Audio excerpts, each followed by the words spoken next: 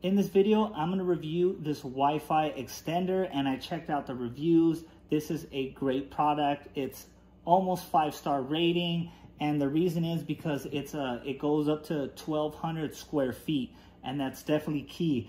I'm getting this because I installed a Wi-Fi camera in my backyard, and my router is closer to the front of the house. So I want to get this to make sure it works for my security cameras, because the signal, it actually cuts in and out.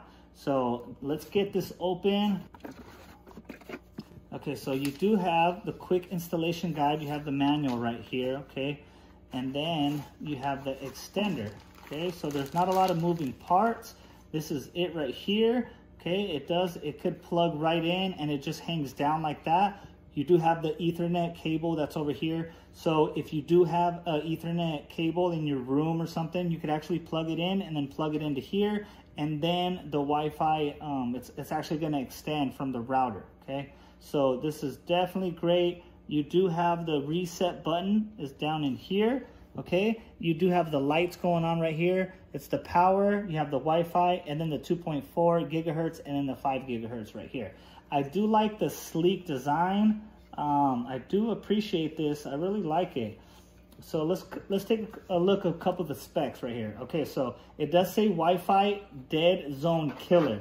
Okay, so it takes the dead zone out, and this extends your Wi-Fi connection from, you know, just the regular 800, depending on what your router is, but this extends it for 1,200 feet. I can't stress how great that is. So this is a easy setup. That's another reason I got it. There's some that are more complicated, but this is almost pretty much a plug and play. So I like that factor. Okay, so I'm gonna be going over the installation process. So number one thing you wanna do is you wanna plug the extender into a power outlet next to your router, and then wait till the power LED light turns on solid. Step 2, you're gonna launch the Tether app, and then you're gonna log in with your TP-Link ID. If you don't have an account, you need to create one first. Step 3, you're gonna tap the plus button and select range extender. Step 4, you're gonna follow app instructions to complete the setup. The Wi-Fi LED should turn on solid, indicating that you successfully connected your router. All right, you guys, I have been using the Wi-Fi extender for about 2 weeks now, and I gotta say that I love it. Now I'm able to get my Wi-Fi all the way in the backyard, and like I mentioned in the beginning of this video, my router is in the front of the house.